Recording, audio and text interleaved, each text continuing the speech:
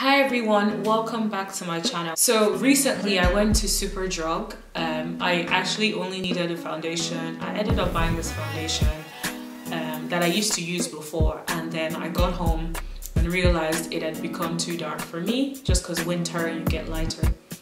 But I just wanted to talk about a few stuff that I bought from Superdrug recently and what I think about these products. So yeah, stay tuned. The first one is the Fit Me Maybelline. This is the one that is not too dark for me. It has a matte finish. It kind of does, but it's more like a soft matte finish. If you want it to be matte, you have to go over it with a powder, and I usually go over it with the MAC Mineralized Skin Finish Powder. But yeah, so at the moment, this is a really good foundation that I like. Now, the thing about me is, I don't know if you have this when you buy makeup, but you end up buying multiple things that you don't really need. I wanted one foundation and I tried two foundation shades on two different brands, and I loved both of them, so I took both of them. I know, so bad, but yeah, I took it. One is the Revlon Color Stay 24 Hours Wear, and it's for combination or oily skin. Now, I have it on today. I started doing my makeup at like 8 o'clock this morning, and it is around 7:30 right now, 7:30 p.m. It actually works. It does work for 24 hours. Like, I can keep it on the whole day and my face is as matte as possible. Now, I have oily T-zone, so you know, after a couple of hours, maybe like 7 hours, my nose might be slightly oily, but it's not that bad. Yeah, the other foundation I bought was Revolution Pro Foundation Drops. What I noticed about this foundation when I used it was the finish was very nice. Now, it wasn't geared to oily skin.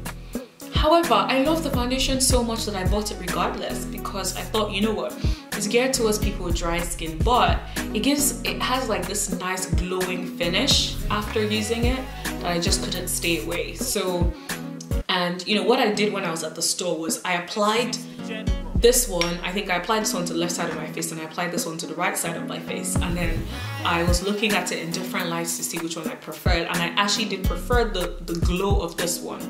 But then in terms of being matte, and if you're going somewhere all day, you're better off using this if you have oily skin. However, if you can still use this, but I would say do the powder before the foundation method, and then do powder over it, and then do the mattifying spray over it if you want to use this one.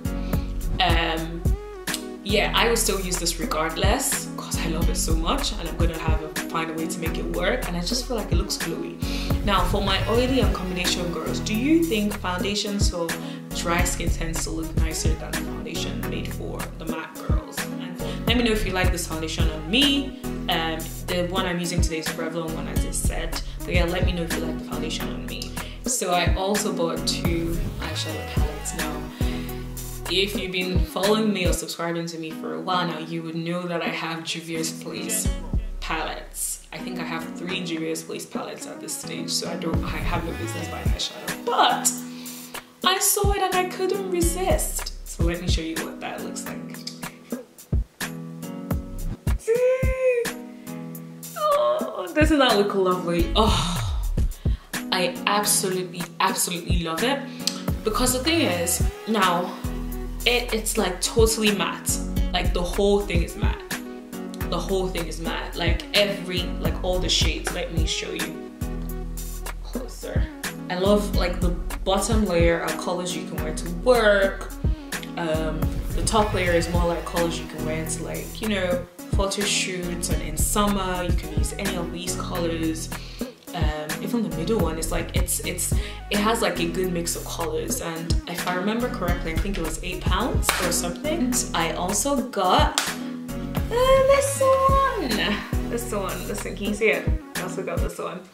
Now, the thing I love about this one is it's just full of shimmer, literally shimmer, because like for like nighttime looks.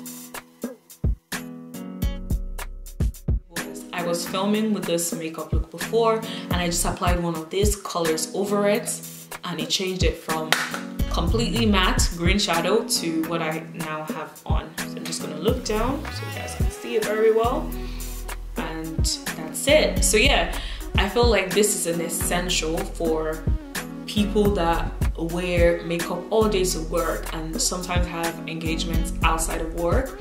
So you can literally just keep this in your bag. It's really small and you can just apply it quickly on your lid and just be out and ready to party. Thank you so much for watching this video. I hope you enjoyed this video. Just give it a thumbs up if you like this video. Let me know in the comment section if you have ever used any of these products. Do you feel the same way about any of these products? Anyways, thank you again for watching. Please subscribe. Please find me on IG, man. Find me on Instagram. And don't forget to check out my blog, www.aishiverano.com, for fashion inspiration, just all sorts really. And yeah, thank you very much. I'll see you later.